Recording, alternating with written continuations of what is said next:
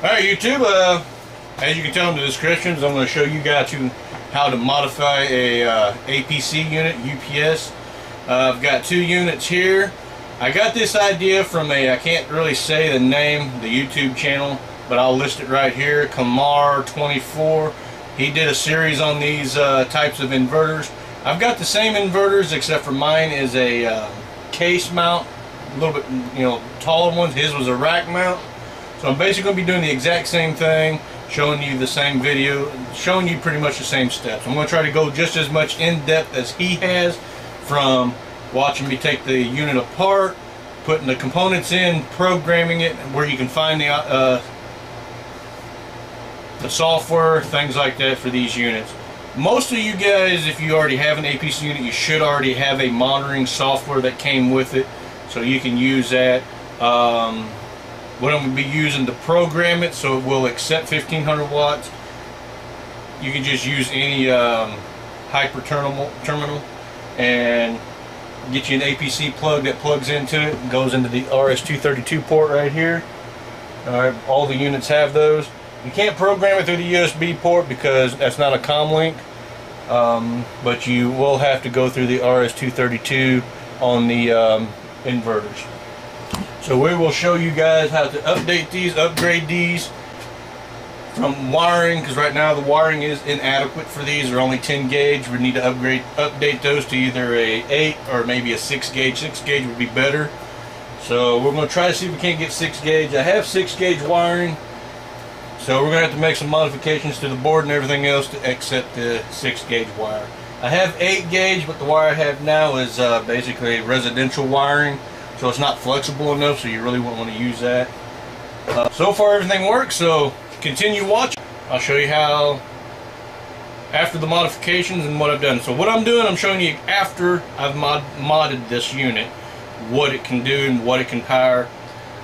Then right after that, I'll show you some of the videos of me taking it apart. So this is going to be a series. So today all you get to do is see you're basically seeing the end result before you see the operation done, and then I'll show you guys on how this is done, and then we'll do a lot of testing, run times, see how long it'll last, see how hot it'll get, things like that. So keep watching. But as you can tell, I've got two APC units sitting here. I've got one that's already got the cover off, and I have one with the cover on. Alright, what we're going to be doing here, we're going to increase the output power. Alright, if you look at these, alright, these are 1500 VAs, and if you see the 1500 VA model there, 1500 model, that's what this is. This is a smart UPS.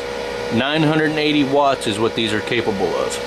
Alright, and that's what these are listed as, 980s. 980 watts for both of these. Alright, right now I've got this one running. As you can tell, it's on. I'll show you the front. It's not plugged in anywhere. Let me grab these cords so you don't think it's plugged in anywhere. Alright, here's the cord to that one. I'm going to set it right here so it don't fall down. And here's the cord to this one. Neither one of these are plugged in to anything. Alright, neither one are plugged in. I got both cords right there.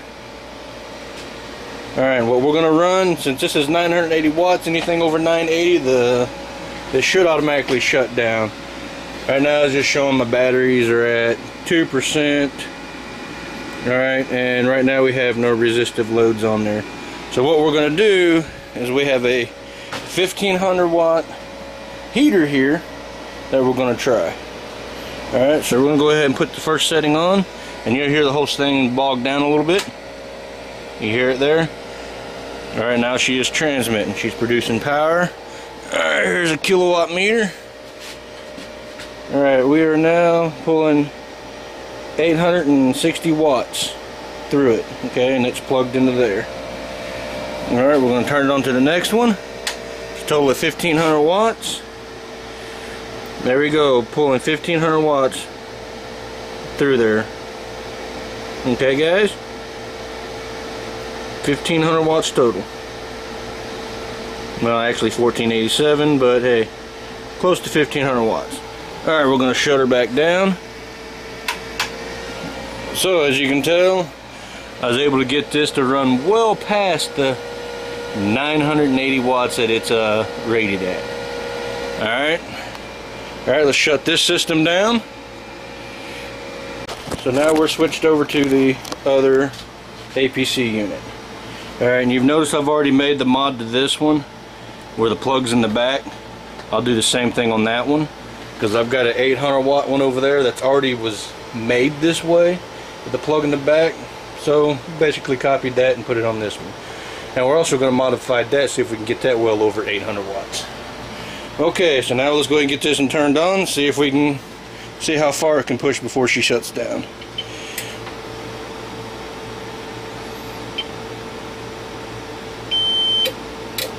Okay, and she's now on. Alright, she's pushing 119 volts. You can see it hertz, 60 hertz. Watts right now we're pulling 39, 40 watts. We got some other things plugged in like the TV and stuff.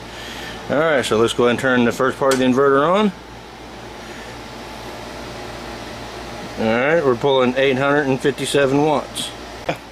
Actually, here you go. And you can tell it's right now full bar, saying it's full, using all of the power off of it. So this is what we're going to do. And this is getting warm. I'm going to go ahead and put it up to 980. Here in a second you'll see it turn off. There it goes, it turned off. It overloaded because that's well over 1500 watts, but we're going to show you that. So we're going to go ahead and shut her down. I'm going to shut this off. Turn it back on. Okay, she's back on. And we're going to show it did pull the 1500 watts for a little bit before she shut down. Okay, there you go. She's pulling 1500 watts, as you can tell, right before she shuts down. So it will pull it. So why is it I'm pulling 1500 watts out of this continuously without it shutting down, and that one? Alright, I will show you in upcoming videos on what I've done to this here unit to make this a 1500 watt pure sine wave inverter compared to this one. This is only 980 watt continuous pure sine wave inverter. So the only difference is some modifications made to this one that I have not made to this one. And in these upcoming videos we're going to be making the modifications to this. And also, we had to hack this so it will read 1500 watts instead of 980. And I'll show you guys how to do that, the factory settings in here for that. But other than that, I will add to this video at the end exactly explaining to you exactly what I'm doing to this one right here. Okay, it will be in this video. So, watch that. It's next. And I'll talk to you more what's going on, and I will show you exactly everything I did to make this run more efficient than that unit there. The other updates that need to be made on this unit here is these little bitty wires are not made to handle 1500 watts. Alright, these are only 30 amp. These 10 gauge wires, that's what comes with the unit. 980 at full load would pull almost 35-40 amps through here, depending on what the voltage of the batteries are. When the battery voltage drops, more current's going to be pulled out to get the voltage up to 120, and they can get up to about 40 amps through these wires, and these are only rated at 30. So they will work fine for just at 980, but we're going to almost double that output. So we're going to update these wires to maybe an 8 gauge wire or even better, so we can run a continuous load at that. Alright, something else I want to show you guys is I'm going to put a load of 850 on here. Alright, by turning just this one on the heater. Alright, and you'll see the wattage climb. There you go, 850 watts. That's on this APC unit right now. And I'm going to show you something else real quick. And I've showed you this already, but as you notice, the bars are fully lit all the way to the top. Okay, Now we're going to switch back over to this unit, and I'm going to show you what those bars do on this unit. Alright, turn the heater back on. Alright, and there you guys go.